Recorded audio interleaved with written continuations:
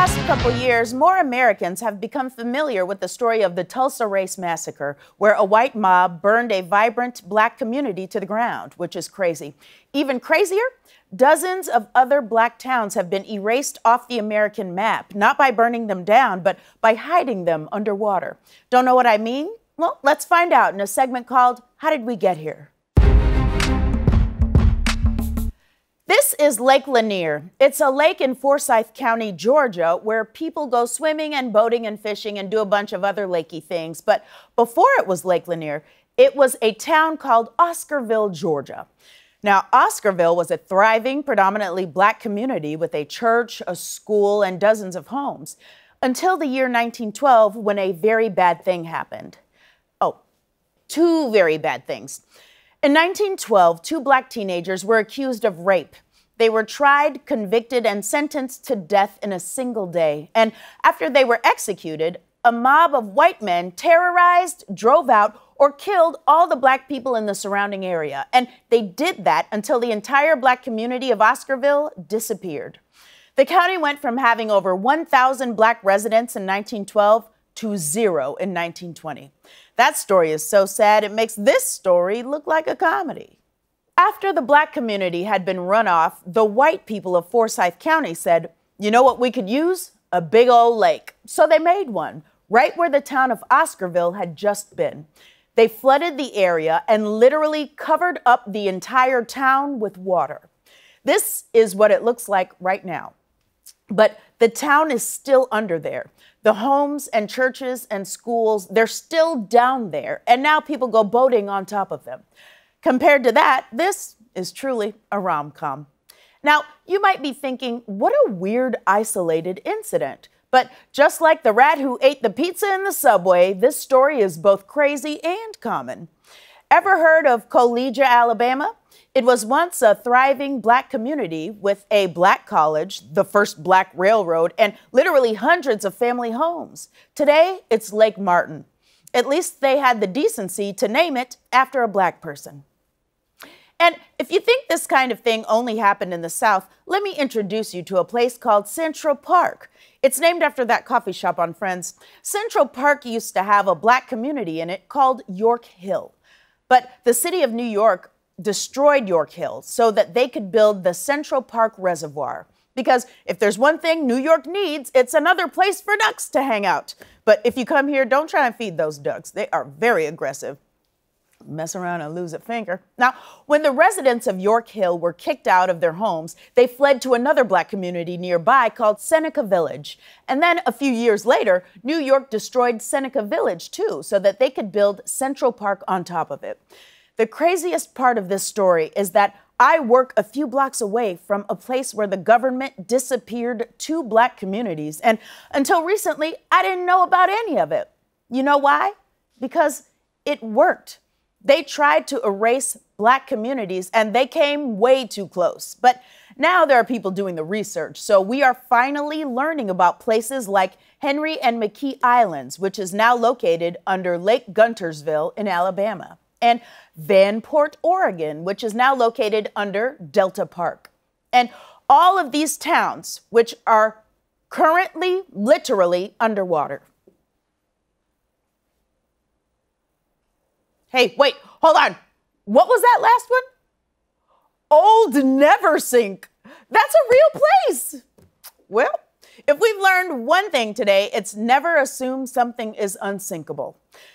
There are over 100 drowned American towns, and many were destroyed in the name of something called development-induced displacement. That's when people have to leave their homes so the government can develop things like dams or parks or lakes.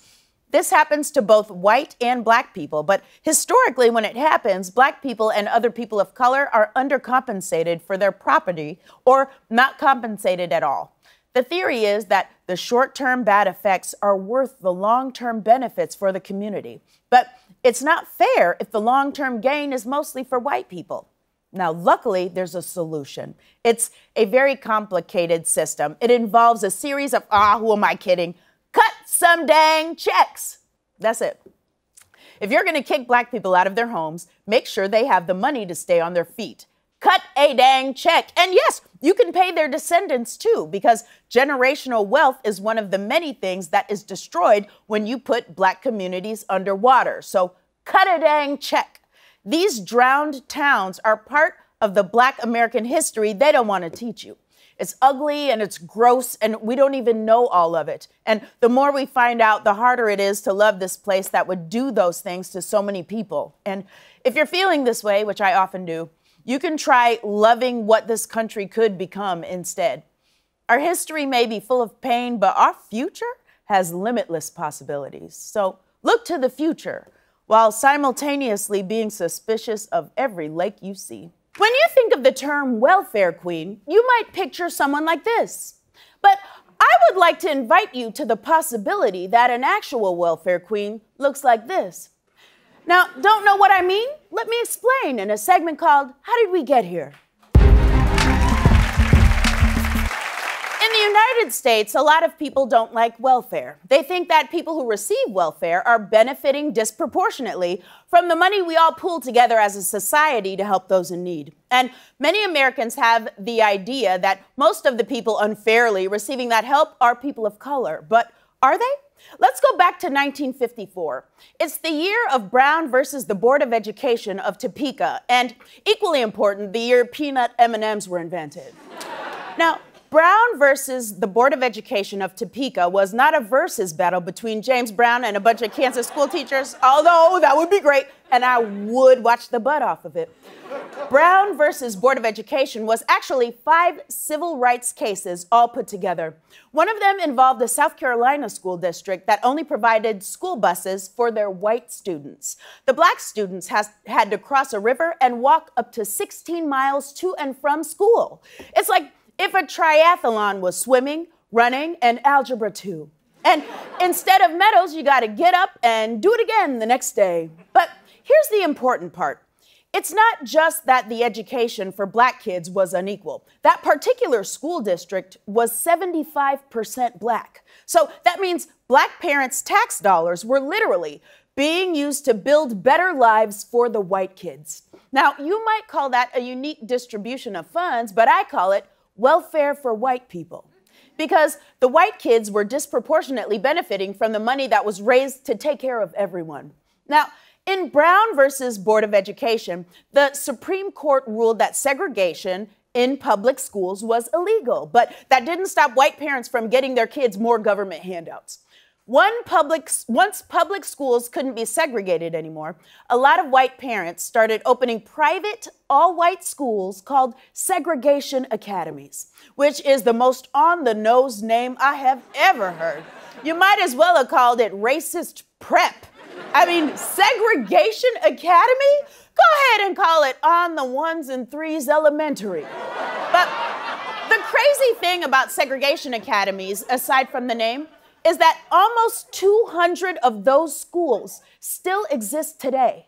Segregation academies are one of those things that should have disappeared decades ago, but somehow didn't, like low-rise jeans or Bill Maher.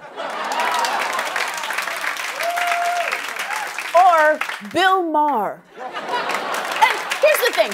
White students are now the minority in public schools. It makes sense. Less than half of the U.S. population under 18 is Caucasian, but private schools are still very white. Like naming your kid Braden White, or pronouncing Target Target White.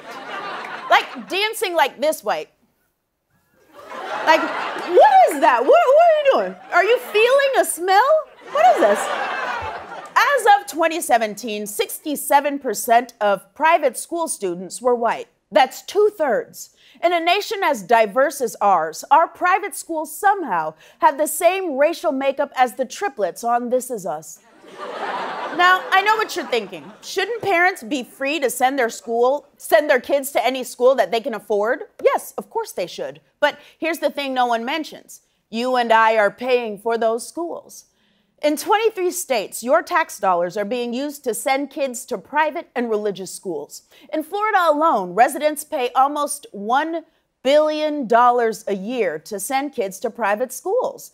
To put that in perspective, that's slightly more than Florida spends on illegal fireworks and just a touch less than their meth budget. So now we know where to find America's white kids. They're in private school. Meanwhile, 70% of our black children are going to high-poverty public schools, while their parents' taxes are being used to fund majority white private schools. Now, what rubs many white Americans wrong about welfare is the idea that they pay a bunch of money in taxes and then someone else benefits. Meanwhile, black parents are paying taxes so that their kids can go to the school from Lean On Me, while a lot of white kids can go to the school from Dead Poets Society. I'm just taking other people's word there. There's no way I can sit through that movie. But let's be clear. I'm sure it's great, but let's be clear. The problem isn't just the private schools. No, these welfare kings and queens have also found a way to make their public schools whiter through a move called secession. Secession. Through a move called secession. Secession is something else. It's a great TV show. It's through a move called secession, and if that word has negative connotations for you, that is because you are a human being with a memory. Secession happens when part of a school district decides to leave the whole. In practice, it's when white people in a district decide they want their own school system. So they create a new one, leaving behind the students of color. The term secession sounds old-timey and historical, but it's something that's actually happening right now. From 2000 to 2017, 47 school districts in the U.S. seceded from larger school districts, and every single one of those new districts is majority white. Basically, the concept of secession is a lot like the TV show Succession. And by that I mean, it's a bunch of greedy white nonsense. So here's the question. If welfare is a small group of people unfairly draining money from the taxes that are collected from everyone, then when it comes to education, who's actually receiving welfare? And who's paying for that welfare? You and I are. And if you're not happy about that, go to your local school board meeting and speak up. But when you walk into that meeting, watch out for welfare queens. No, not her, him. According to a certain kind of person, the kind who would rather have guns in schools than Black history, America's problems boil down to one thing: undocumented immigrants. At least that's what I call them. Conservatives call them illegal aliens, which is an offensive term. And in 1607, real Americans called them, who the hell are all these white people and why don't they season their Thanksgiving dinner? Now, when people rant about immigration, they're usually making one of three complaints. First, they say there are too many immigrants. Next, they'll call them criminals. And finally, they'll say they're stealing our elections. The only people more demonized than undocumented immigrants are people who emerged from the pandemic totally jacked. We had an agreement that involved wine and soft pants. You betrayed me, Donna. But what if none of these things are true? Let's start with the first one. There's too many of them. Well, people are worried that America will be overrun with immigrants and we don't have enough resources to deal with them, which sounds reasonable. But what if I told you that the number of unauthorized immigrants in the U.S. has declined since 2007? It's true. Undocumented immigrants have been decreasing for over a decade, much like the number of people doing parkour or the age of Leonardo DiCaprio's girlfriends. Now, I know what you're thinking. But what about all that footage of immigrant caravans coming to the border? Were they just a Soul Train line? First of all, I wish, and yes, some people are immigrating here from other countries illegally, but people are also crossing the border in the opposite direction. That is how borders work. And for years, more immigrants have been leaving America than coming in. So technically, it's immigrants who solved our immigration problem. It's like if you found out that the Hamburglar was sneaking into McDonald's every night and leaving a bunch of hamburgers. Now, let's move on to the next concern, that undocumented immigrants are drug smugglers, terrorists, or criminals. Now, I grouped these three together because they're all equal parts bullshit. First, the vast majority of drug traffickers are U.S. citizens. The drug trade, much like a combination Taco Bell, Pizza Hut, KFC, is ridiculously American. And while there definitely are Mexican drug cartels, they're using way more sophisticated methods than asking people to frickin' jog across the border. Recent investigations show that they've used planes, drones, and even an underground rail system with solar-powered lighting. They have a solar-powered subway, meanwhile, in New York City, we got this.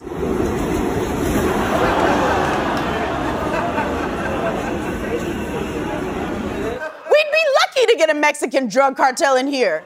Maybe they can get the F train to run on time. Undocumented immigrants also aren't terrorists. In fact, Trump's own State Department said there's no credible information that any member of a terrorist group has traveled through Mexico to gain access to the United States. 0 terrorists. That is the smallest number you can have. Even Back to the Future had a couple of terrorists, and that's just a movie about not making out with your own mom. So, immigrants aren't drug kingpins or terrorists, but how many of them commit regular crimes? Well, I've said before that crime is related to education and economics, not race or ethnicity, but there's one group that totally defies that research. Do you know who? Juggalos. I'm kidding. It's undocumented immigrants, because undocumented immigrants have considerably lower crime rates than native-born citizens. Basically, it goes undocumented immigrants, American citizens, and then any famous person who appears in the first 10 minutes of Law and Order. Like, you know, if Mark Ruffalo is playing the mailman, girl, he did it. But it gets better, because immigrants don't just not commit crimes, they actually make neighborhoods safer. One study found a reduction of almost 5 violent crimes for every 1% increase in the foreign-born population.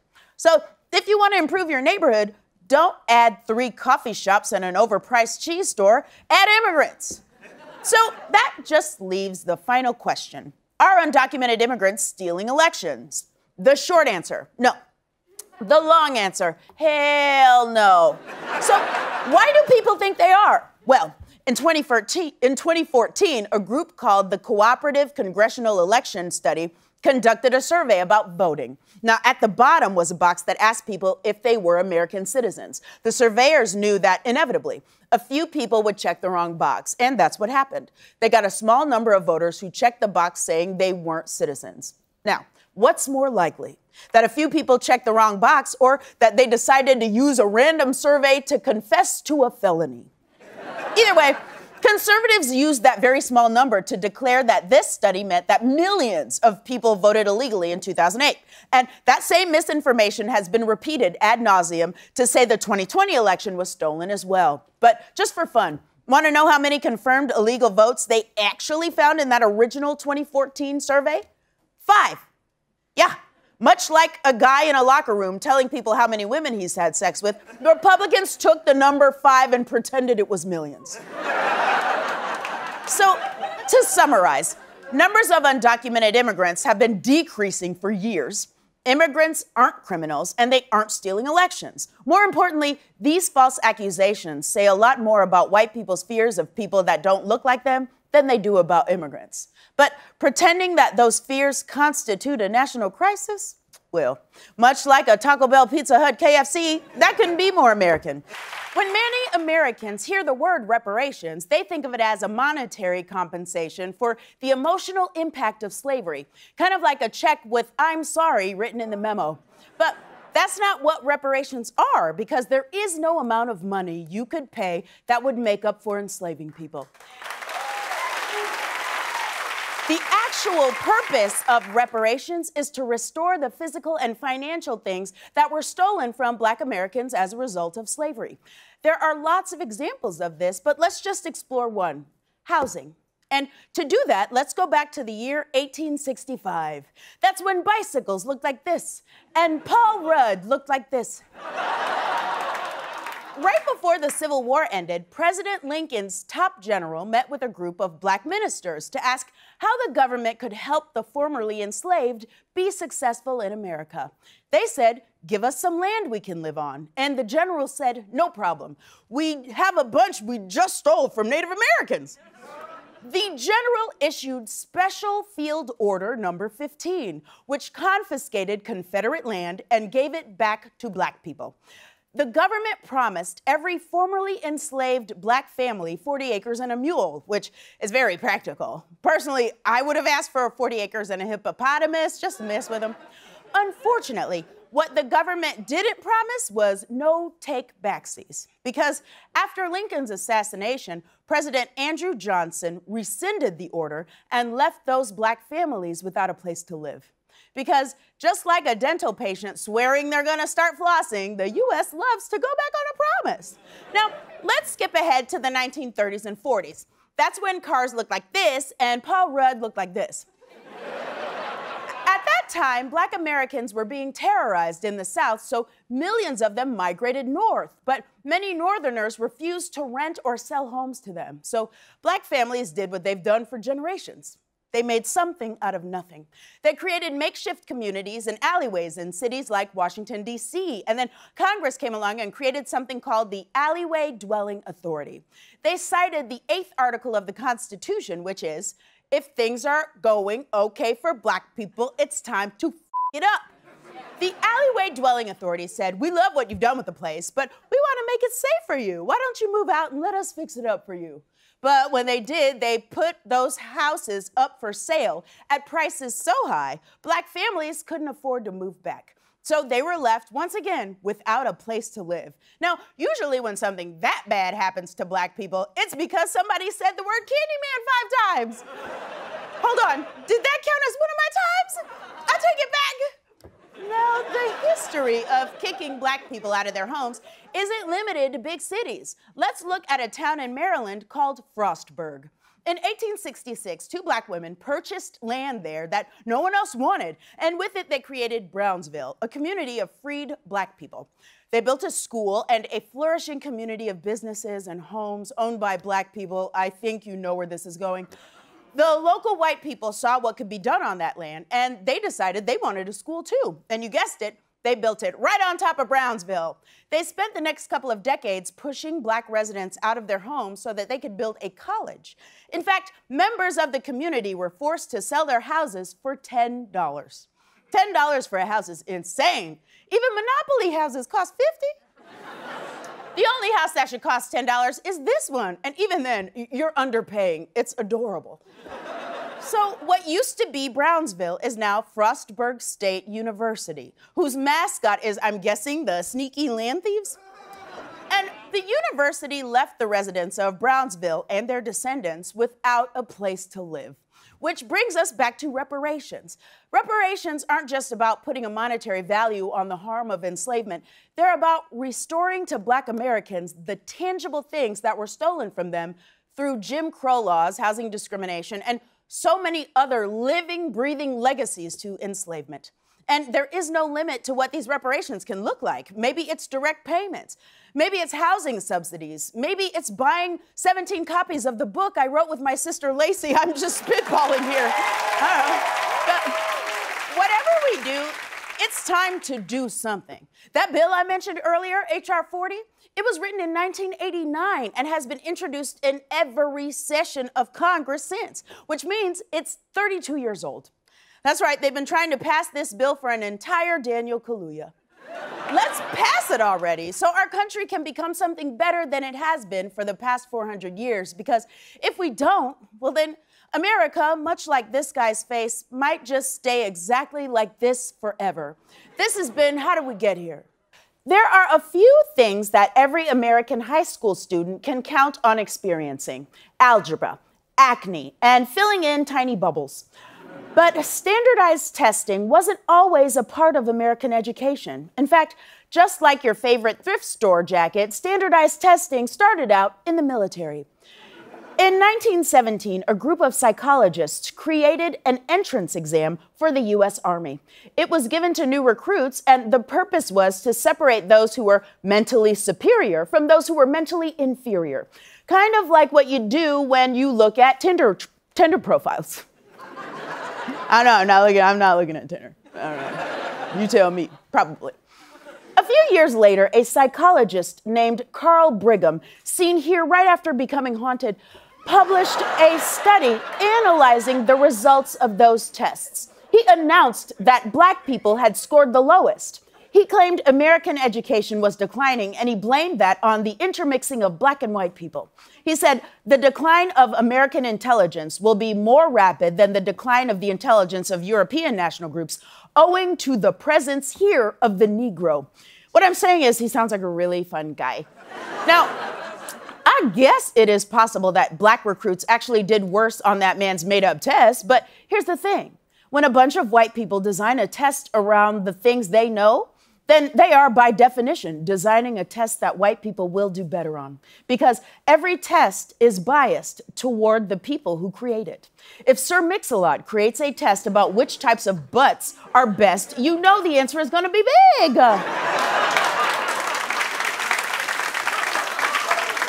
So our haunted friend Carl here created a biased test. But when he said that his test proved that black people were inferior, white people were ready to listen. And when immigrants started showing up in the U.S. in greater numbers in the early 1900s, the people in charge of immigration got a great idea. They decided to use these new intelligence tests to choose who could enter the U.S. and who couldn't. Sort of like a racist bouncer. They were used to prove that non-white people were at the lower end of the racial, ethnic, and cultural spectrum. And they weren't just written in a biased way, they were also written in English, which many immigrants didn't speak fluently. Can you imagine trying to take a test in English when you don't speak English? That's like me trying to watch a telenovela. I don't understand what's happening. I just understand that the stakes are very high. As these intelligence tests became more widespread, white supremacists started using them for more than just the military or immigration. They started using them as a scientific-sounding way to justify segregation. And even as a way to justify forced sterilization of people of color and people who were intellectually disabled. Now, that is a very heavy piece of information, so let's just take a moment and reset with a picture of two animals hugging. There we go.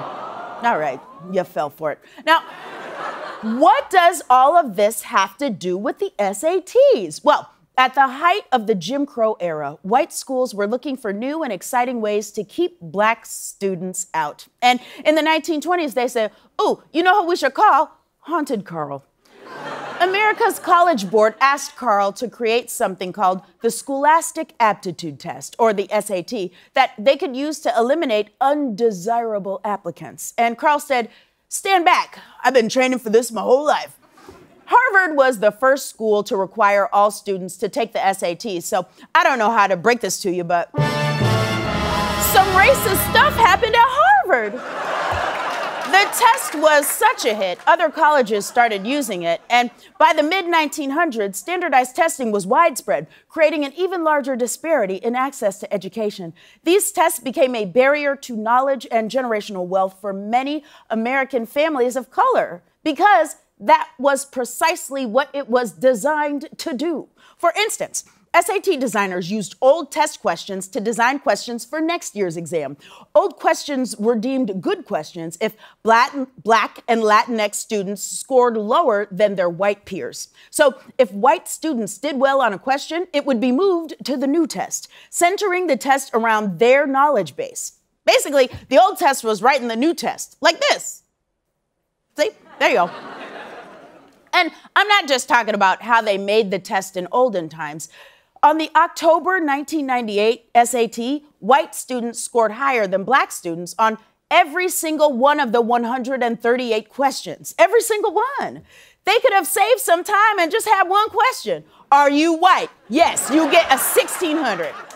Now, many people have asked, how can we make a test that is more accessible to students of different racial and ethnic backgrounds? But as we send our kids back to school this month, maybe the question is, why are we using standardized tests at all? Because the goal of these tests was never education. It was always exclusion. And that fact is haunting, which I guess explains Carl's face.